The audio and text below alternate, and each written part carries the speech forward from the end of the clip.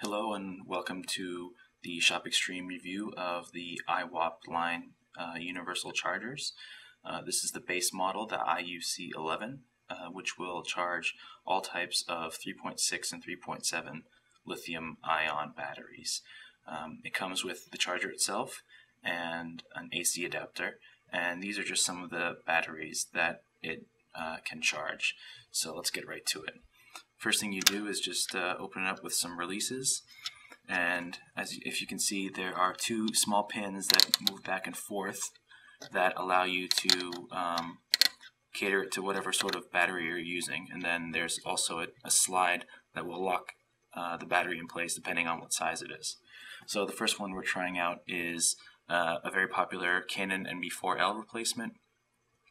So if you can see, they're the charging terminals, a positive and a negative on the outer edges. And the great thing about this charger and all the chargers is that it automatically recognizes which one is positive and which one is negative, so you never have to worry about putting a battery in backwards or upside down or something like that. So you just align the pins like so and press it in. As you can see, the ready light turns on, and then you just slide the slider into place to secure it, and you can close the lid if you want, although it's not necessary. And then you just plug it in to the AC adapter,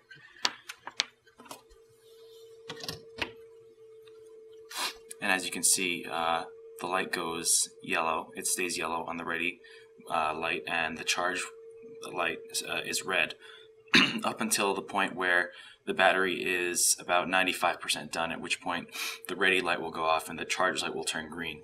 And then you can just charge it for another 30 minutes and it will be fully charged. So that's the NB4L. Let's try out the BCG10E. There are the terminals again, and all you do is tweak the pins just a little bit, slide into place, and this one's actually 95 or above, so as you can see, the charge light is green and it doesn't go yellow and red as with the NB4L. So just to show you another couple batteries, this one's different in that the terminals are like so. They're not like the other ones, they're slightly bigger. This one, actually I don't think I'm going to have to tweak these much, but just to give you an idea. And this one again is 95% or more charged, so you can see it's not charging as much. This one's a bit harder because, as you can see, the terminals are very, very thin, but we wanted just to make sure that we showed one with very thin charging terminals so that you could get an idea that, yeah, it really does charge any sort of battery, as long as it's 3.6 or 3.7 volt and a lithium-ion. Once again, I'm using all charged batteries, so it's not really a surprise that this one has basically full charge.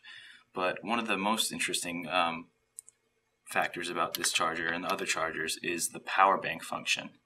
And if I can show you, what it allows you to do is it allows you to charge any device that can connect via a USB port right here with a battery in the battery tray. So I'm going to show you how it'll charge this device that recharges AA batteries that are rechargeable. And right now I have the NB4L in there, and it has charge. So as you can see, it's using the power of the NB4L. It's charging these two rechargeable AA batteries. And it doesn't have to be something like this. It can be anything that charges via a USB connection. So an iPod or any other sort of device that you can connect to your computer to charge will also charge using this function.